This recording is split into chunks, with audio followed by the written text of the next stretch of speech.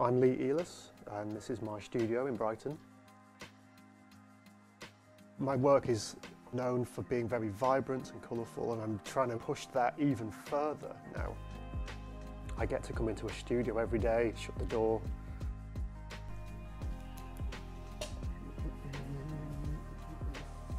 I'm really drawn to old books, magazines, old photographs that I found in markets, old films. I just really enjoy taking found imagery and breathing this kind of like strange life into it, turning it into something quite magical. If it's a horse, for example, it doesn't really matter to me if the head starts to get so distorted or the legs kind of go in a way that a horse's leg would never move. It becomes more about manipulating the composition to be balanced for me. This really lovely sweet spot that's between the figurative and abstract. Creating art in general is very therapeutic, very beneficial for me. Yeah, so much of the painting is about this kind of sensory feedback, like every single stage of the process, like even just doing this, for me is like so satisfying. Probably shouldn't be sniffing it. I had a private assessment last year and discovered that not only am I ADHD, I'm also dyslexic, which was a surprise. There's a lot going on up here, and they're just kind of trying to symbolise this whole like neurodivergent experience of just how my mind personally flits from one thing to the other, and find a really pleasing balance between everything in the one piece.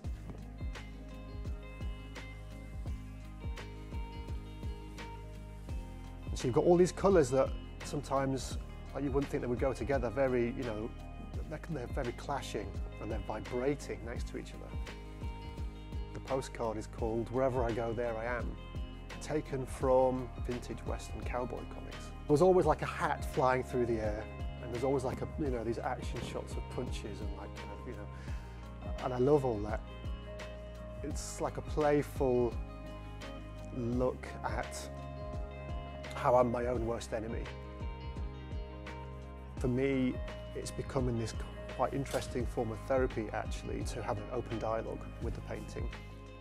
It's leaving the mistakes in, it's leaving the marks in, it's leaving the brush strokes in, it's allowing the story to build up, it's allowing, you know, my character to sit on every level of this painting and to be comfortable with all the textures, you know, and all the colours and all the drips and the freckles and the birthmarks and the scars.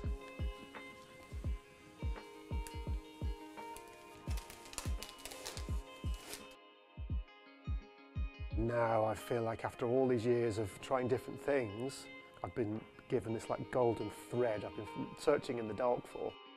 It's the start of a journey, and I can feel myself like opening up more in the paintings.